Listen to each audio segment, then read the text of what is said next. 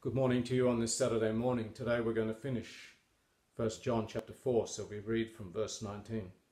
We love because he first loved us. If someone says, I love God and hates his brother, he is a liar. For the one who does not love his brother whom he has seen cannot love God who he has not seen. And this commandment we have from him, that the one who loves God should love his brother also. So John finishes off this chapter reminding us that loving God involves loving our brother. If we don't love our fellow man, then we can't say that we love God. We haven't seen God, but we do see our fellow man. And if we can't even love our fellow man, how can we love the God who we cannot see? The two are totally intertwined. Remember, he reminds us that this commandment we have from him. I've told you many times, I'm going to tell you many more times in the future, love is not an option. Love is a commandment. We are to love. Full stop. We are to love. Exclamation mark. It's a commandment. It's a commandment. It's not an option. You can't choose who you're going to love and who you're not going to love. We need to love all people, the same as Jesus did.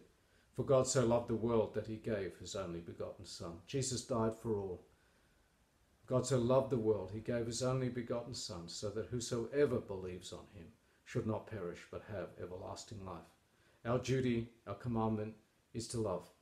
It's not always easy, but if we say we love God, then we have to do it.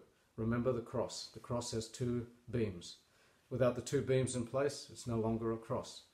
We have the vertical beam, first part of the great commandment, you shall love the Lord your God with all your heart, with all your soul, with all your strength, with all your mind.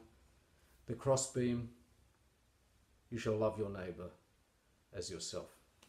If one or the other is missing, we no longer have a cross. We no longer have the Christian faith. The two go together. You cannot separate your love for God, your love for your fellow man. The two go totally together. Both are a commandment. If we say we love God, we do not love our fellow man, then our love for God is not true. It's not genuine. That's what we need to work on. Now, I know it's not easy, but God has given us the Holy Spirit who abides in our heart, who helps us to love with the love of Jesus. So we need to empty ourselves of all of those negative thoughts, of all of the wrong thoughts. We need to forgive. We need to love. We need to ask God to help us so that Jesus would love through us. Less of us, more of him. John the Baptist said, I must decrease that he may increase. Love is a commandment. We love because he first loved us.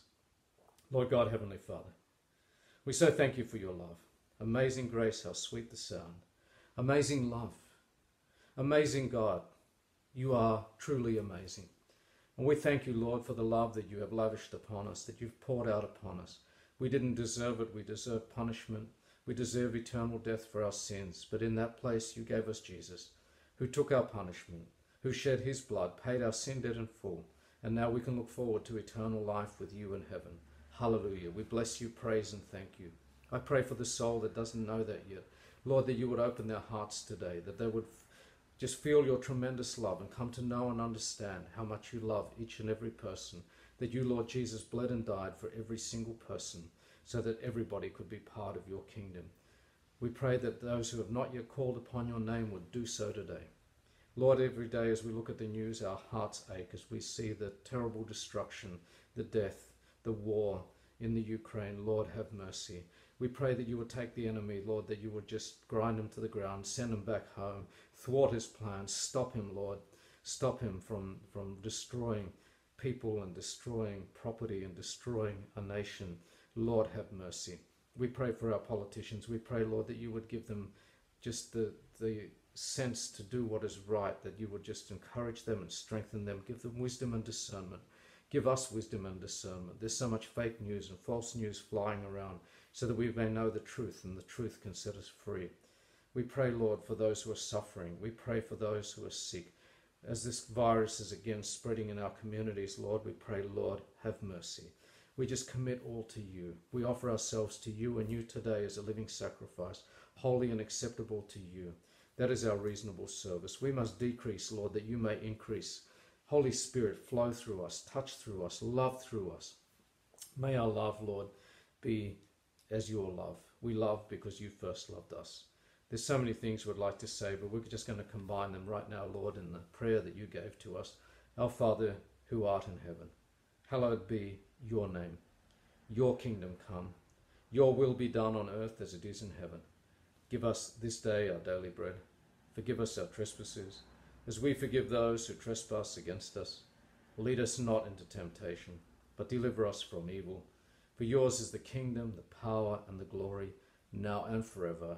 Amen. So, my friends, have a blessed day. God be with you. God willing, I'll see you for tomorrow's sermon. Have a great day.